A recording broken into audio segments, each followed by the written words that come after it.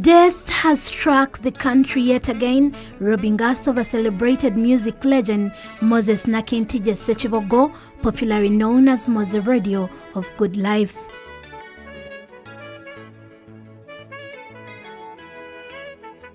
Mose, who succumbed to the wounds he sustained when he was hit at a bar in Entebbe 2 weeks ago, was pronounced dead at about 7 a.m. Shortly after the news trickled in about his death, scores of musicians and his fans jumped Case Hospital to confirm the unthinkable. He had spent 2 weeks here, and there was every indication he was out of danger. This is the reason many could not explain how he could have died suddenly. Fortunately, the hospital doctor was around to explain. This medical center made a call to me, informing me of that sad news. It was really sad. I couldn't believe. I told them, no, I don't think you are serious. That man has always told me he's a machine. I don't think he can just break down like that. So I asked the case medical team to put him back on life support for another chance. Unfortunately, by 6:45, they said, Balam, we can't do much. God has decided. Various investigations were done. The major finding was a bleed in the brain after a CT scan and MRI. Emergency surgery was done that very day to remove the blood clot and reduce the pressure on the brain.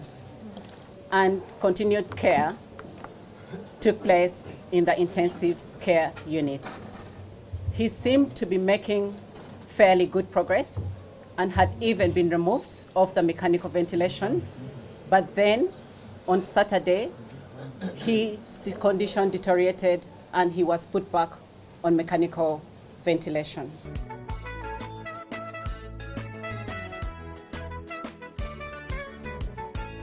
Moments later, his body was transferred to Mulago Hospital mortuary, where post-mortem would be carried out. Even here, the fans followed to take note of every detail and development.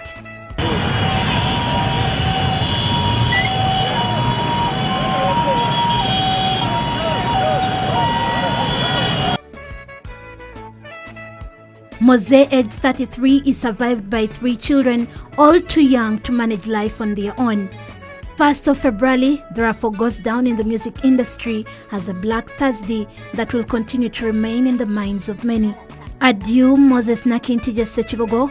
Adieu, Mose Radio. And this could perhaps be a goodbye to the good life. Zahara Namuli, NBS, Live at 9.